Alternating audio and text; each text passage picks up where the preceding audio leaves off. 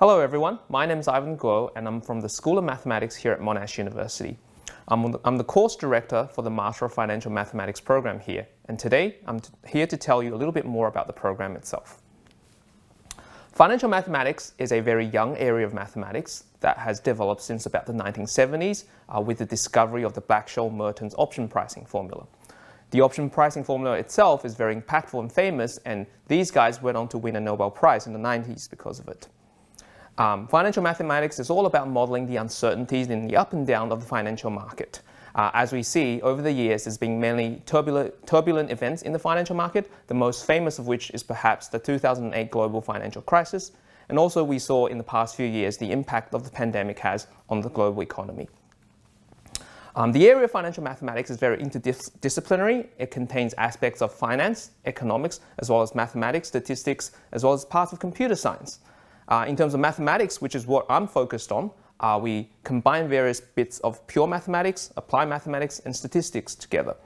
So in terms of pure mathematics, there's a lot of studies of differential equations, both partial differential equations and stochastic differential equations.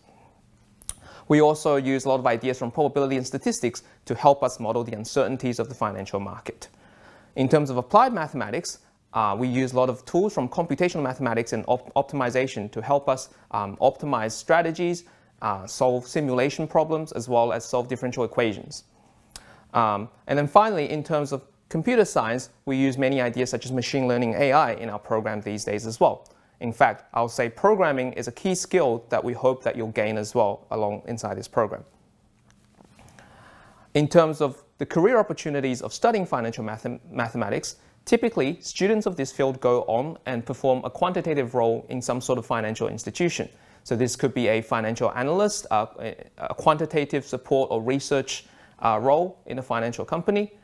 In terms of the type of financial company you could find yourself in, you've got the typical investment banks, which are focused on pricing and trading financial products. So these could be stocks, financial contracts, interest rates, foreign exchange, whatever you can think of. So in these companies, it's also very important to understand risk and how to manage them. There's different types of risk associated with the financial markets. You have the typical risk that comes from the market itself, but you also have liquidity risk, systematic risk, model risks, and so on. So risk management is also a crucial part of this field. On the other side, we also have a company that relies on this industry to serve their function. The most important example for us, perhaps the superannuation industry or the fund management industry. Australia, while not being the biggest country in the world in terms of population, we actually have the world's fourth largest superannuation pool, valued at about $3.5 trillion.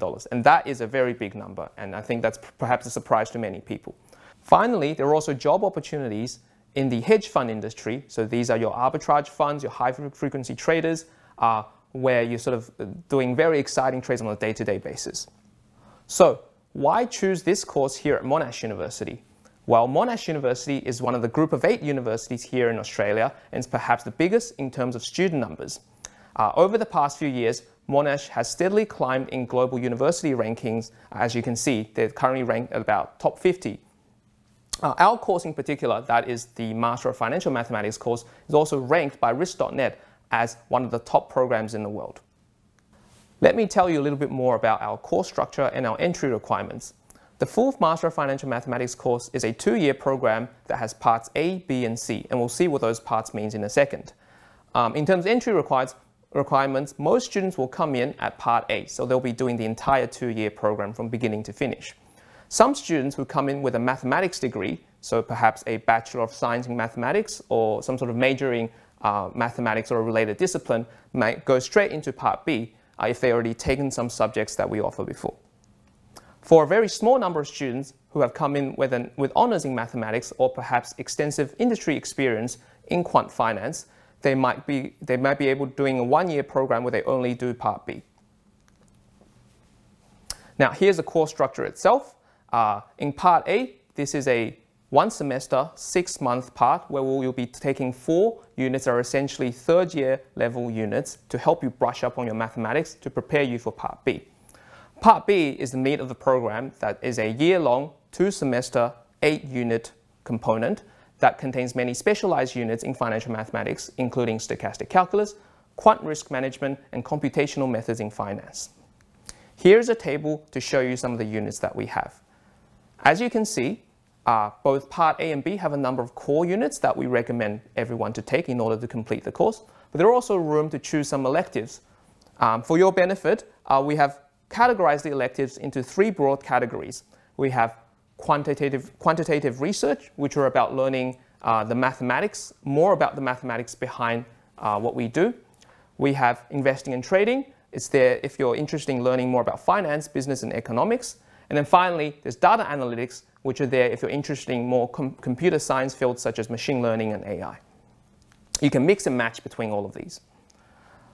Finally, the capstone part of our program is Part C, which is perhaps the most popular part of our program because for most students, this involves doing an industry internship for a whole semester. So during this semester, which is 12 weeks long, you'll be placed at an industry partner working on a project with them. Now, for some students, instead of doing industry internship, you can also do a research project with one of our academics, or you can even take a minor internship or minor project, which is 6 weeks instead of 12, and supplement that with additional electives.